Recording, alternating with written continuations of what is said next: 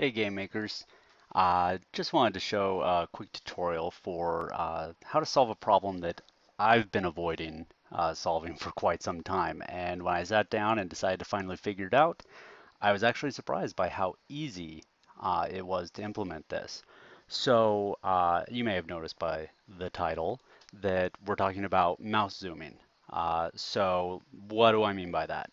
So let me show you in Photoshop. So I've got a fairly large image here, and you'll notice my cursor. Uh, so follow my cursor, and I'm going to zoom in with the mouse wheel. I'm going to put my mouse just right here, kind of in the white. And as I zoom in, my mouse pretty much stays right where it's supposed to be. And I can do the same thing while zooming out. So I can pick like the bottom of that letter. As I'm zooming out, it will stay right there. So that means I don't have to pan around so much. I can just put my mouse where I want to zoom and it'll zoom in towards that area. Very handy, very nice, rather than just, zooming and centering the view on whatever, whatever on the center of the mouse or something like that. It's a little bit better user experience and can be really useful for any game that has a cursor and you can zoom in the view. So how do you actually do this in Game Maker? And like I said earlier, surprisingly easy. So let me show you the setup first. So I've got a fairly large room, 3840 by 2160, with a view. The view is default 1280 by 720, so pretty small. And I've got an object that I just called zoom test, but it's got a few variables in it. I've got a zoom level. Uh, Basically, the higher the zoom, the smaller my view, which means the more zoomed in it looks. And I've got a zoom min and a zoom max just for my own sanity. I don't need that. That was old code from when I was experimenting. And then base width and base height. And this is basically what my view should be at a zoom of 1.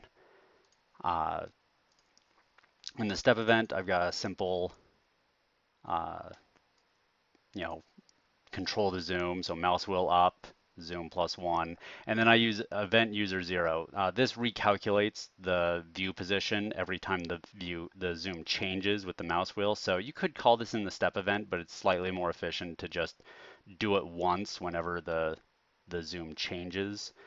So that's why I do it here, but you could throw it in the step event if performance isn't a primary concern.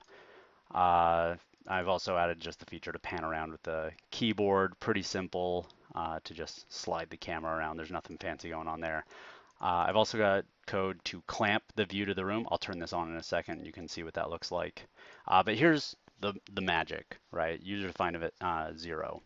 So, and like I said, super simple. So you basically have 3 steps. So step 1, get the current ratio of the mouse to the view. So if you look at this back in Photoshop again, the idea is that as you zoom, your mouse doesn't move around. And the way we do that, or the way we make sure that your mouse X and your mouse Y stays the same, is we figure out how far away the mouse is from the left side of the screen and the top of the screen compared to the entire width of the current view and the entire height of the current view. So you end up with like a percentage of how far in and into the screen, both from the left and from the top, the cursor is. And we need to retain that ratio, and that's what gives you that smooth zoom that goes towards seemingly goes towards where your cursor is, uh, and it feels great. So once this mouse X and mouse Y variable is holding that ratio. The way we get that ratio is the current mouse X minus the current view X, which will kind of zero out the mouse X, so you get kind of the real how far away from the top left corner of the view the mouse is, and then divide that by the total width, and that'll give you a percentage. And same with Y, but with height and Y.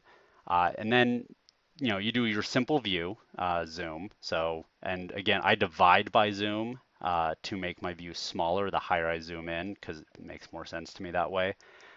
So just straight up view width view is base width divided by zoom. Uh, so my base view is 12, width is 1280. My max zoom is 10, so the smallest my width view ever gets is 128. Uh, Finally, you update the position of the view based on the ratio of the mouse position. So what we do is we set based on mouse X. So starting with mouse X, I subtract the view width view times my ratio. So if my new width view is like uh, 900 and my percentage is 0.25, quarter of 900 times 0.25. So we start with wherever mouse X is, and then we subtract 225, and that's where view X is positioned. And all that math ends up with the mouse staying in the exact same place. So let's see this actually in action.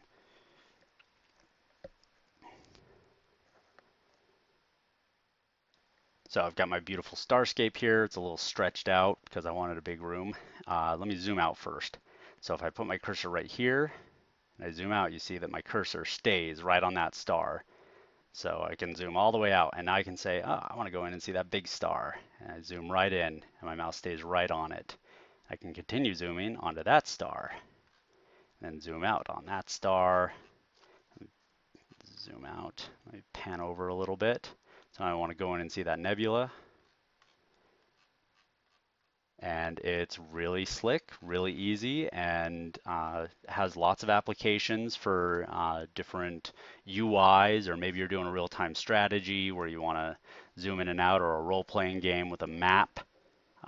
So really easy to implement, and should be pretty lightweight for the code too. So hopefully this helps somebody, and go make something awesome. See ya.